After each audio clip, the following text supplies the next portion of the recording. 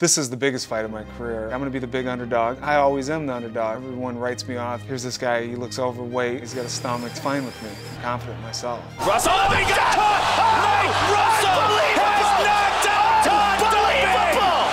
Are you kidding me? That's the craziest thing I've ever seen in 1,000 fights! This upcoming fight's a huge fight for me. To be going against the guy 5th in the world, going to Brazil to fight him in his hometown, this could really kick my career in high gear. Fighting out of Chicago, Illinois, Mike Russow!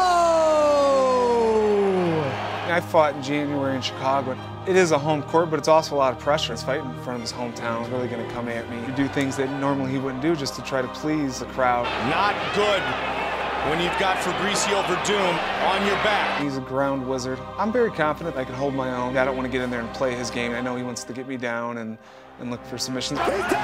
He's down! Losing for the first time! Fabricio Werdum! I'm not by any means the same level as Fabricio Werdum in jiu-jitsu, but I don't think I have to be. It's a fight. I can punch when he's going for submissions. Russow is forcing a slugfest here, Mike. That's the kind of fight he likes. I definitely believe I could be in the top echelon. I want to win, go there and beat Fabricio in his hometown. I want to take Fabricio out.